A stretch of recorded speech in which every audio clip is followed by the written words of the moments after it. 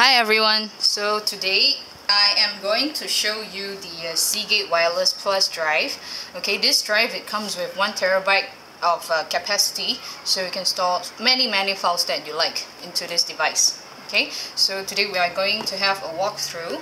Okay, and this drive is actually built in with Wi-Fi, built in with battery. The battery can last for you 10 hours for streaming wirelessly. Okay, and the Wi-Fi signal in transmit within 800 square feet. So let's say upstairs, downstairs, kitchen, bathroom, no problem. Okay, and at the same time, you can have 8 Wi-Fi devices to connect here, like maybe your smartphone, tablets, PC or laptop, whatever Wi-Fi device. Okay, then you can connect to this fella already, because last time we used like Bluetooth. So right now we're using Wi-Fi and Wi-Fi. Okay, and this is what comes in the box together. Obviously, this is wall plug. Wall charging, and this is the USB charging cable. Okay, and just plug this thing in here and the other end here, so you will be charging this. Yeah, and by using the wall plug charging, right, it have, how to say, you will be using 3 hours to do 1 full charge by using wall plug. And let's say if you don't have this wall plug to, with you to carry around, you can just plug the thing out, because this is the USB port, so you can charge it with your PC or laptop as well. But then by using USB port charging, because it have lower rate of the voltage, so it takes 9 hours to do 1 full charge. Okay, by using the USB port on your PC or laptop.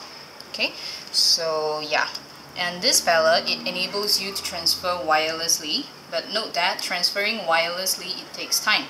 So it's only 150 megabits per second. So if you're transferring a large file, it's more advisable to use this USB 3 interface connector, which is in the box together as well. So just take this part out, okay, and just slot this thing in, and it will be your USB drive, external hard disk again. Okay, so because this thing is a USB 3, okay, it will have 5 gig per second transferring rate compared to the 150 megabits per second transferring wirelessly. Okay, so yeah, this is how it works for all the cables that is in the box. Okay, so I am going to guide you on how to use this device on your Wi-Fi tablets. Wi-Fi device. Okay, so right now I'm using my tablet to show you. So this is what you do. Yeah, just go to your setting, same like how you connect to your own Wi-Fi at your house, just that you are connecting to this Seagate Wireless right now. So go to your Wi-Fi and then search for the Seagate Wireless. Okay, because previously I was connected, so it have my history already. So you can see Seagate Wireless is connected with my tablet. Okay, so there are 2 ways for you to stream whatever data that I stored inside. So first, you can use your web browser. If you are using iOS device, you can use your Safari. If you're using Android, so maybe you can use your internet, or maybe you can use your Chrome. So in my case, my web browser is Chrome. So yeah, I just tap on Chrome and key in this IP address, which is 172.25.0.1. This is the fixed IP address. Okay, so just press on go. So yeah, I am streaming directly right now. So let's say if I wanted to play a movie, let's say this animal or the lion. Yeah, just press on the play. Yep, and so you can see we are streaming right now. Just let me turn on the volume a bit so you can know what's going on. Okay, so you can do this. Okay, so yeah, you're playing the movie right now, and note that one thing, if you're using the iOS device, like maybe iPad or iPad mini or whatsoever, and because many people ask me, can I play RMVB file on my iPad? Can I play like maybe other file formats on my iPad? Okay, this thing is actually depending on your tablet, on your Wi-Fi device, whether it can stream whatever files or not. Because for whatever files that you wanted to store the file format, like maybe RMVB, M4V or MPEG-4 or MOV whatsoever, you can store here. But it depends on your Wi-Fi device whether it plays the file format or not.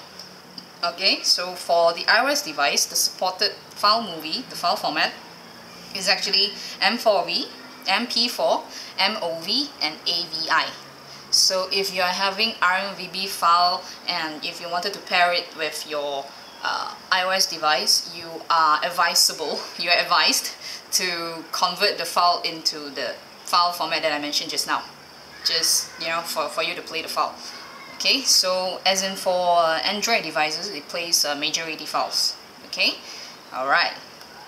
So the first way to stream is actually the web browser. Remember, you can use your Chrome internet or maybe Safari.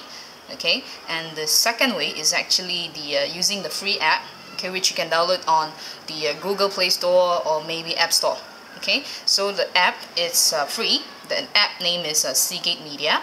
Okay, just click it in and you'll see the screen will pop up. It's actually another layout for you to stream.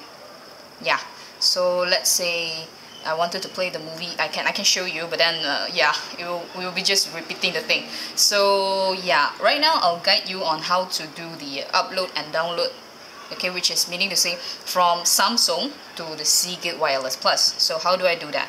So notice the drop down box here, so I just click on this. So it will say the on my GTN5100, which is on my device.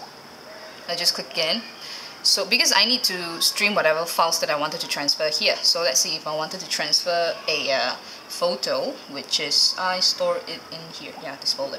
So these are all the files that I wanted to transfer here. So what I need to do to select, okay, I just press on the tick here and select on whatever files that I wanted to move here or copy here. And after selecting, just press on this upload sign, and yeah, it's going here already. Okay, how can I show you? Okay, so let me show you on this. Just utilize this drop down box here. Okay, so let's say photos. So remember the ABCD file just now that I transferred. This is actually on the drive right now. Yeah, as you can see, this is A, and this is B, and this is C and D. Yeah, there you go. So this is how you do. And for downloading, right, for downloading you need to go to your web browser, okay, which is press on the Chrome like just now, and just go to, let's say if I wanted to download a photo from Seagate Wireless to the Samsung, this is what I need to do. Just press on this drop down box again and press on the folder that I wish to go just now, which is photos. So let's say if I wanted to download some sample files, so I just press on this little icon here, the arrow icon, okay, and I select whatever files that I want, this 4, let's say. So this here, we have this pointing down icon, which is the download sign. I just press it in. Yeah, so allow. So right now my device, my Wi-Fi device, my tablet is right now downloading. Yeah, so as you can see, all the files are here. Gallery, just once. Yeah, so these are the files that I downloaded just now from Seagate Wireless Plus to my Samsung tablet.